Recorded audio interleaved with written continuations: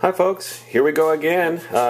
We've been talking about limits in this chapter. We started talking about limits from a graphical and numerical point of view in section 2.2, and then we looked at algebraic methods and tricks to compute limits. Today we're going to work towards talking about the precise definition of a limit, the rigorous definition, also called the formal definition of a limit. But I want to go over some algebra stuff first. So this first, I'm going to break it into two parts. This first part is going to be a review of solving absolute value inequalities, and I think what we'll do is get to the definition of a limit, the formal definition, and then the second part we'll run through some examples. Okay, but this is no. You still have to go to class. You got to be there. There's a lot of things we're covering in class that I'm not going to cover. You got to do the homework too, right? We've talked about that. All right. Anyway, here we go. Absolute value equation. What does this say in words? Well, one way to say the absolute value of x is 5, if you were to reword this, couldn't you say the distance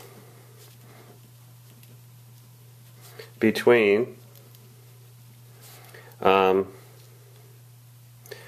let's see, x and 0 is 5 units. That's just one way to think of it. So if you draw this on the number line, if this is 0, this is 5, this is negative 5, where could x be? It could be here, or it could be there. So the solution is x equals 5, or x equals negative 5. And in general, the basic rule says if you have the absolute value of anything equaling a number, a has to be greater than or equal to 0, then what's inside the absolute values either equals a or negative a, plus or minus a. That's the basic rule. So when you solve this equation, what's inside the absolute values has to equal 7, or 3x minus 5 equals negative 7. And then you solve each of these separately. So if you add 5 to both sides, you get 3x equals 12, x equals 4. Over here, you get 3x equals negative 2, so x equals negative 2/3. Okay? Does that ring a bell? So now when you talk about absolute value inequalities, what does this say? The absolute value of x is less than 5. Doesn't that tell you that the distance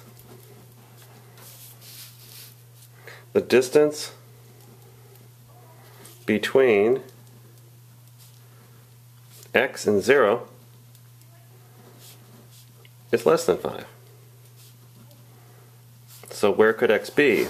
If this is 0, this is 5, and this is negative 5, couldn't x be anywhere in between? So that's why the solution to this absolute value inequality is x is negative 5 is less than x, which is less than 5. That's the solution. As a general rule, the rule we're going to follow here says if you have the absolute value of anything less than a has to be, let's see, what, greater than or equal to 0?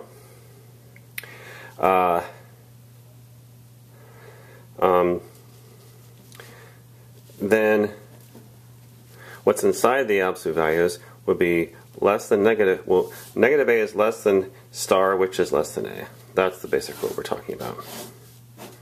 Okay, so if you wanted to solve this inequality, the absolute value of 3x minus 5 is less than 7, what's inside these absolute values, 3x minus 5, must be greater than negative 7 and less than 7. And then you can solve it by adding 12 to both sides.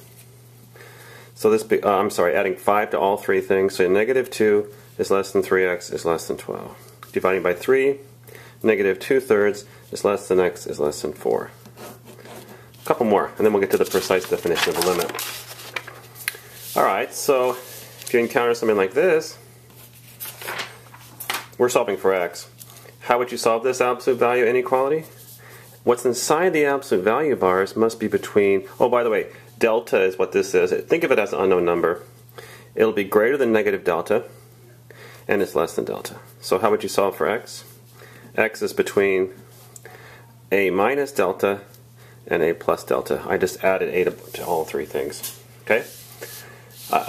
Similarly, if you have something like this, again, now this is called epsilon. Think of it again like delta. Think of it as just an unknown constant, okay?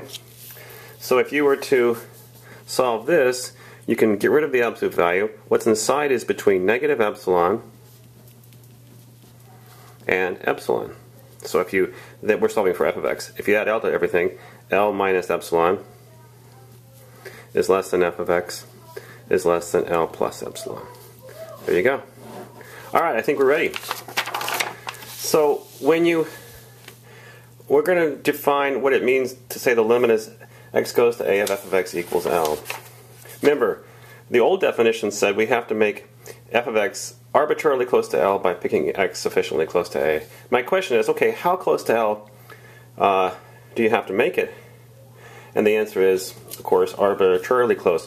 What does that mean? Well, to be more precise, couldn't I pick some error bound here? And I say, okay, you know, I want all the f of x's this close to L. Let's call that error bound epsilon would be this radius. So this would be L plus epsilon and this L minus epsilon. And what I want you to be able to do is be able to find a corresponding interval around A so that if x is inside that interval, all the f of x's are in this band. That's the way we nail it down.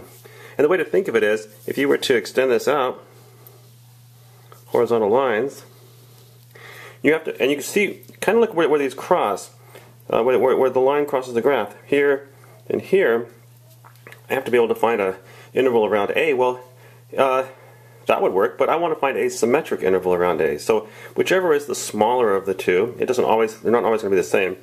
Doesn't it look like you should be able to find an interval around A? Let's call that interval have radius delta. So this would be A minus delta. This would be A plus delta. I chose the smaller of the two. Isn't it true then, folks? If x is anywhere inside of this interval, the f of x will be in that band. So what does that mean? It means, saying that a little differently, for any epsilon, in other words, for any error bound on the y-axis, there is a delta, which would be a corresponding interval that depends on epsilon, around the x-axis, so that what? If x is inside of that interval, so wouldn't it be x has to be greater than a minus delta and less than a plus delta, then what? Then f of x has to be in this band. So you'd say then L minus epsilon is less than f of x is less than L plus epsilon. Now it turns out from what we just did, you can actually write this as an inequality. You could write each of these as absolute value inequalities. We just did that. If you subtract a from all three things, you get negative delta less than x minus a less than delta, and then you could write this as an absolute value, right? It would become absolute value x minus a less than delta. This one, you could go, okay, you would subtract L from everything. Negative epsilon less than f of x minus L less than epsilon. We can write this as an absolute value also. You'd write it as absolute value f of x minus L less than epsilon. There it is. Now, there's one small, that's the definition. That's exactly what it is. There's one small thing added to the definition. You see this, this absolute value is greater than 0.